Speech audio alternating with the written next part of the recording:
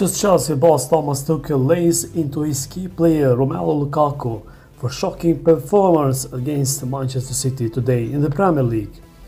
Thomas Tuchel laid into his striker Romelu Lukaku after the striker's disappointing performance in the league, and the German boss guys blasted the Belgian star for losing the ball without pressure against Chelsea, as the Blues lost 1-0 against Manchester City.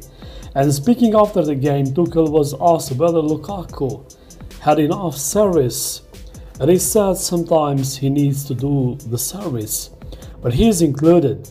He had many ball losses without any pressure and in very promising circumstances. He had a huge chance for scoring the goal for Chelsea against City. He's included, we want to serve him, but he is part of the team. Lukaku missed a huge chance, however, before Kevin De Bruyne got City a winner goal.